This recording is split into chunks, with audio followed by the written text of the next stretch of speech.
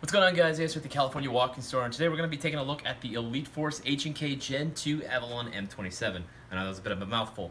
The perks of this gun, it is going to have the official trademarks on there. It does have the VFC self-shimming gearbox. It also has the 11-inch IR free float rail. My apologies.